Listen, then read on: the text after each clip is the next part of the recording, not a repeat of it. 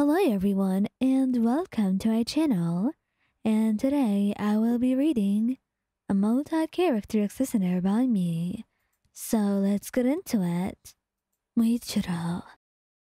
It would hurt him beyond belief to see the one person that he had forget him in every capacity.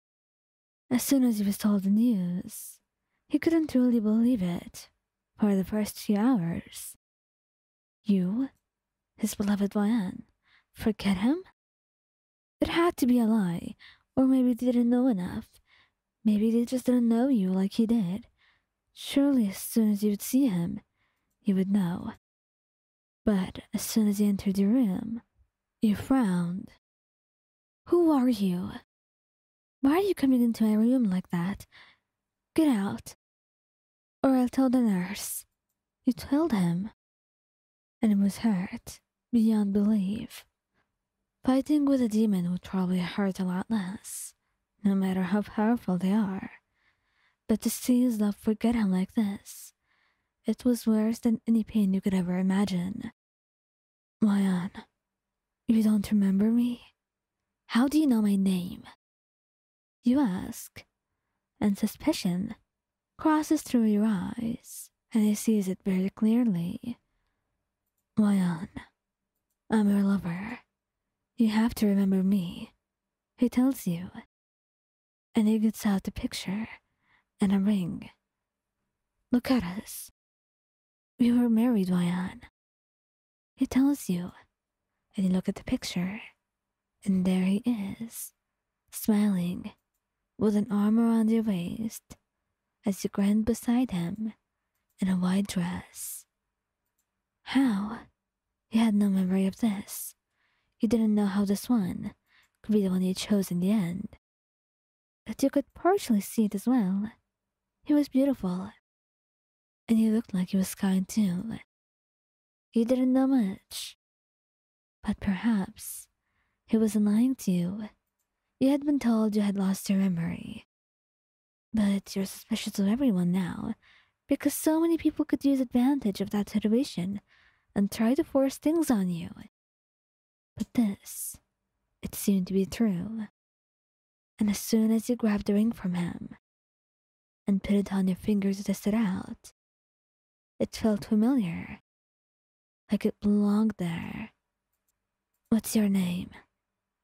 Muichiro. Well, we can start again. If you want to, Muichiro. I'm sorry. Perhaps you're saying the truth. I mean, it seems like you are. And I want to believe you. So, you can tell me what you want, and I will hear it. Tell me about us, about you, and what we did. I want to remember everything, but I can't. I'm trying to, Michiro. You tell him, and he can see the clear desperation in your eyes. Though you so badly want to know the truth, and everything that you had missed out on. And he holds your hand, squeezing it in his. And for a moment he had given up hope, and thought that your love had ended altogether then. But perhaps he could take on this challenge and try to make you fall in love with him again. Tengen. Tengen had no idea how this happened, and no matter how much he asked and what they told him, he couldn't wrap his head around it. Yes, it seemed logical. He knows about amnesia and people who had lost their memory. He knows about worse stuff in the world, but somehow this thing had just come for him and ruined his life and all that he had with you. So it was a challenge to enter your room and look at you, staring at him like he was a stranger. And who might you be? You ask him with a gentle smile, feeling weirded out at the interaction that you're having. A stranger in your own hospital room. That was surely something to write about. But he just seemed hurt and pained. If anything, you didn't know how your words could hurt him. But that you had amnesia. and that you had lost a lot of memories. And that was something that hurts you a little bit, but not too much. You can't miss what you've never had, and you don't know what it is, but it is that you had and now lost, and you would never know. But looking at the ring on your finger, the one you'd had to put on, after seeing it on the table next to you, after it come out of surgery, it looked familiar. And perhaps you were married, but you don't remember who it is. That hurt you, perhaps, more than anything else. You wanted to know who it was, and who it is that you decided to forget in this miserable accident you've had. Perhaps it could be him. He was your type, and you could feel that from the very first second. And as you sat down, you gave him a smile, jokingly saying, "Are you perhaps my forgotten husband by any chance?" He looks up at you for that, nodding, and suddenly the awkward joke becomes a lot more awkward than before, because here you were, joking with a husband that you had forgotten, and the atmosphere grew 10 times heavier.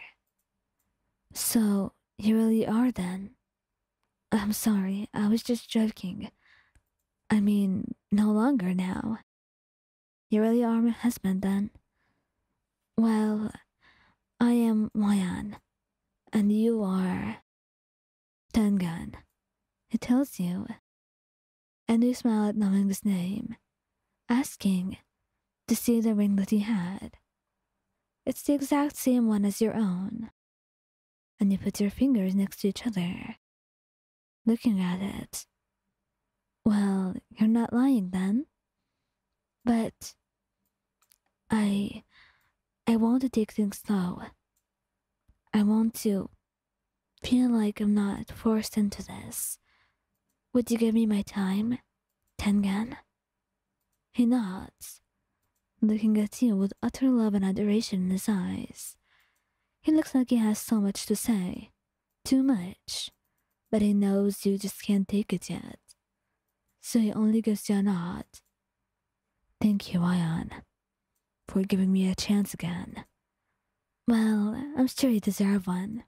I wouldn't marry just anyone like that," he's saying with a soft giggle, and that lightens up the mood. And Tengen, he leans forward, pressing a soft kiss to your palm. "I'm more than ready, Mayan, to start right from the beginning." And he was right. He was more than willing to take up the challenge that you gave him.